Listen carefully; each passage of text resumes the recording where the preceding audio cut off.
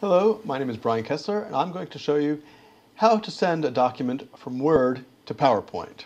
So the first thing we need, most obviously, is our Word program. So let's start that up. Now what you want to do after you get into Word is you want to go View, and you want to go Outline. And now we're going to just type some information. This could be whatever you want. And you can then go the quick brown fox, and next, these will be different headers. The lazy dog,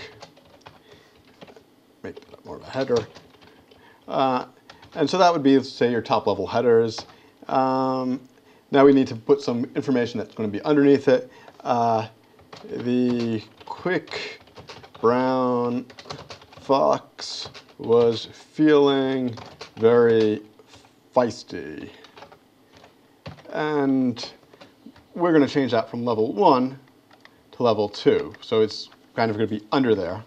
And the lazy dog was feeling very sleepy.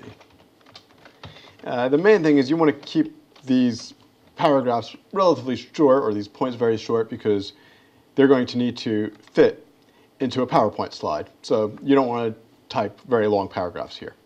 And you can keep on going like this. You can add multiple levels. The main thing is anything at level 1 is going to be a new slide. Anything that's underneath is going to be broken down within the slide. And if you put too much information under level 1, it's going to make a mess on your slide. So don't do that.